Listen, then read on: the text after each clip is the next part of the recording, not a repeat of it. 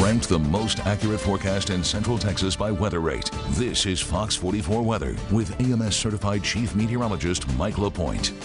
Well, we had a few sprinkles move through early this evening, not much, and most of the rainfall stayed to our south and east. What you're looking at right now, that's our live sky tracker here in Woodway, and what we are looking at right now, quiet conditions. Skies are partly cloudy. That is 84 eastbound, and you can see not much traffic on there at this moment, and it looks like most of the roadways are fairly quiet, which is pretty good. As we check out those temperatures, though, 95 degrees today for the high temperature, but we're going to get even hotter over the next several days. Matter of fact, yeah, you see the grill in the background. I know a lot of folks will try to get out there and grill, but it's too hot.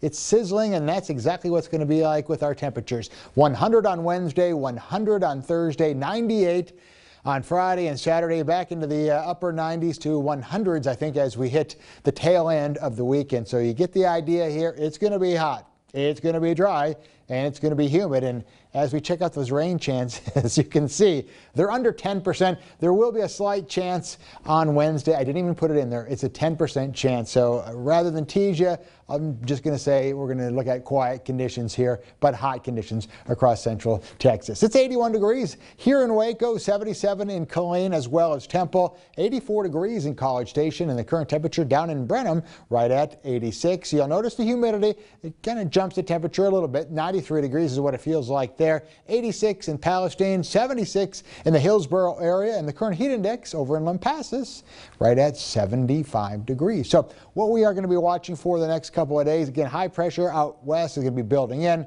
That'll give us pretty quiet conditions here. Eventually, though, we're going to start to see maybe some little impulses slide across it late next week, but right now the only impulse that we're seeing right now is giving us a few hit and miss showers down in the south central part of the state. That is mainly about it. And again, we had a few sprinkles over toward the College Station area and the Brazos Valley, but you can see at midnight just partly cloudy conditions across the area. Temperatures in the upper 70s. By tomorrow morning, expect partly cloudy skies.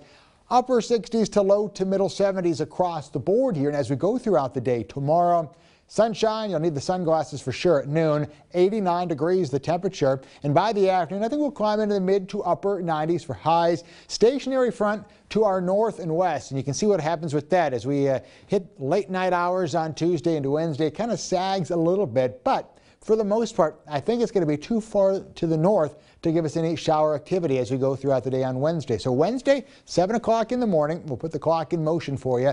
Partly sunny skies, and you can see most of shower activity staying right along that front. So there may be a chance, and I was telling you that 10% chance, there it is. But I think mainly to our north, and there could be a few hit and miss rain showers right along 45, but that would be about it. So here's the forecast then for tonight. Becoming partly cloudy, 72 degrees will be the low temperature, and then a mix of sun and clouds. Tomorrow it's going to be another hot but very seasonal 98 degrees the high temperature. And as we look ahead here, take a look here. This is the Lockridge Priest Home Services long range 10-day forecast. Sunshine on Wednesday and Thursday and Friday and Saturday.